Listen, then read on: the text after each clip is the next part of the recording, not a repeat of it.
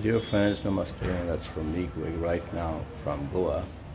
And friends, here I would be talking to you about pranayamas for diabetes.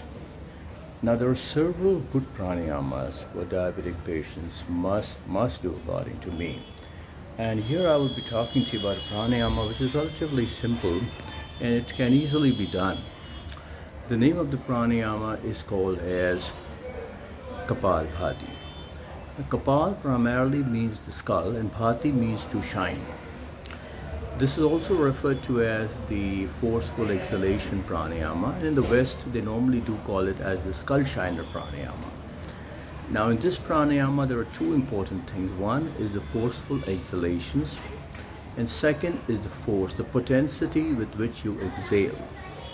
Many times people do this pranayama but the potensity with which they exhale is pretty low. So the potensity should be such that if you have your palm about 6 inches away from your nostrils, when you blow the air off like this, for example, you should feel the pressure of air in your palm region.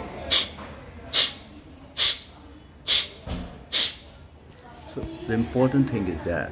So the important thing is to blow the air off with a lot of force. Now let me just guide you through the technique.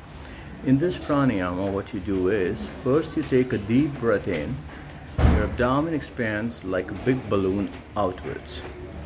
And then after that, without consciously inhaling, you got to blow the air off with a lot of force, with a lot of pressure, so that you can feel the pressure of air in your palm region.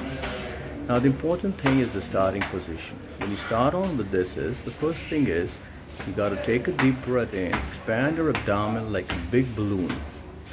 Let it move outwards. After that, when you start blowing the air off, the pressure of air should be felt in your palm region, as I did demonstrate it to you like this.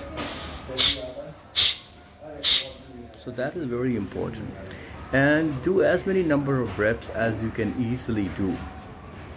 Now this is called as a Kapalbhati pranayama, very important for people suffering from diabetes. But again, remember to first get into the starting position before you actually start your pranayama. And the starting position is you take a deep breath in, you expand your abdomen like a big balloon, and then after that you start with forceful exhalations. Again, remember friends, the inhalations in this pranayama are passive. That means they're happening on their own. All what you are concerned with is active, forceful exhalations. So friends, if you are diabetic or if you have any of your friends who are diabetic, tell them to do this pranayama. Okay friends, do take care, and that's Ramneek signing off from Goa.